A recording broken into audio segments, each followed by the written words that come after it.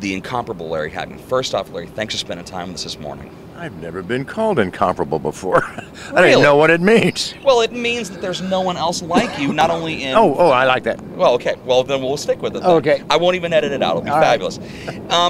Tell me a little bit about when you were first reading for the role of J.R. Ewing. I didn't read for it.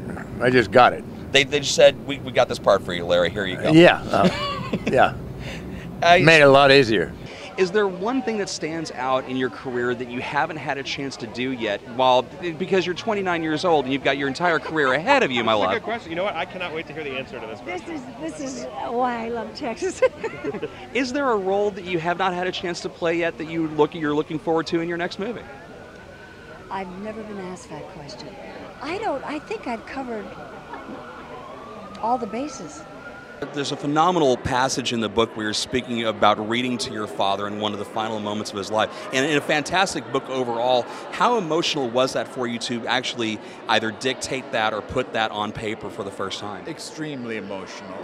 Actually, I don't think the memoir ever would have happened if it hadn't been for that moment with my dad. He was 88, I was about 56, I think. I was taking care of him as an old man. And he was a man of the theater. I grew up doing Shakespeare for my dad. And it was just such an intense moment where it was kind of crystallized everything I think and feel about what I do. There are a lot of people who are saying, John Hughes when talking about the movie, but I kept getting a vibe from Savage Steve Holland with One Crazy Summer, or Better Off Dead. Man, I love these interviews. These are great because they're so specific as to, you're absolutely right. And like usually a lot of these interviews when it's like, I was saying that for like Entertainment Tonight or whatever, which I love. Love Entertainment Tonight. The Rock the Bells tour is underway. There's the blow up backstage prior to the gig. They finish up the gig, and you chose that aftermath to open the film. It was it's almost like as a narrative filmmaker, you've shown the bomb already gone off, and this is how it got planted before.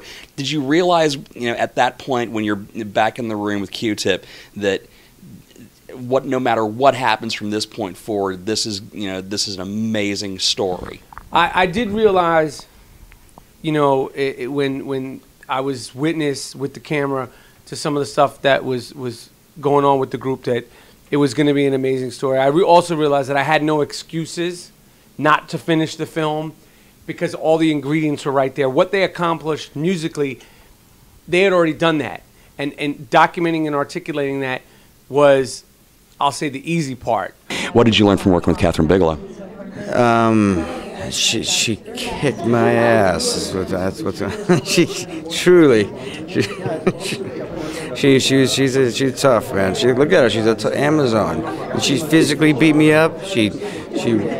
But she taught me a lot. She put me through the ringer, and it was all for and it's all on screen. So I think it made it worthwhile. Jeremy Renner says you kicked his ass during the production of this film to every single person who will listen on this red carpet. What did you do to that poor man?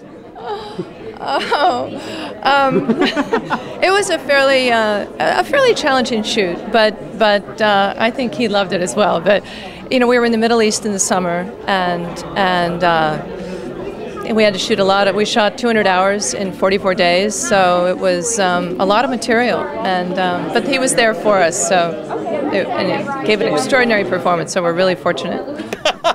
Where is Hagman? Come on, Hagman. You missed him like about an hour, but the great thing with Hagman is he was in the full Texas regalia with the hat and all of it, and even living out in California, he still has that persona to roll. Oh yeah, believe me, I have been with Larry when he's worn a bishop's. The full stuff, and the big pointed hat. Oh yeah. But classic Texas, though. That's the great thing about it. He was born in Texas, absolutely. Yeah, out in Weatherford. Well, born in Fort Worth, grew up in Weatherford. Weatherford, yeah. So, yeah.